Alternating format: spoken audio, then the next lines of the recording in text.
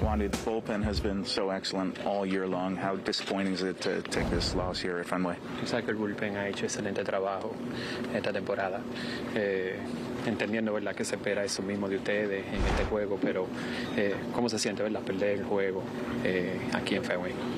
No se siente bien mal porque uno sale ahí a entregarlo todo cada vez que uno sale a pichar. Salimos a ganar, salimos a batallar, pero hoy no sucedieron las cosas como esperábamos, pero nada, se siente bien mal, ¿verdad que sí? I mean, it feels terrible, you know. For us, you know, when we go in the game, we want to do the best we can out there. You know, we want to battle and do our job. You know, and today that wasn't the case. And like I said, just, you know, bad feeling. You know.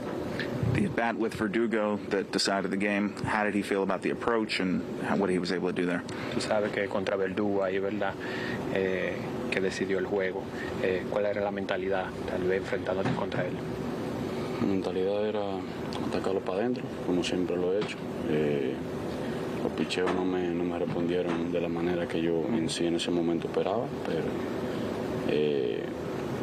a la próxima lo tenemos y fallé el picheo, me ganó. Yeah, you know, the mentality there going into that at bat against Verdugo, you know, we were trying to attack him inside, you know. Had good results doing that.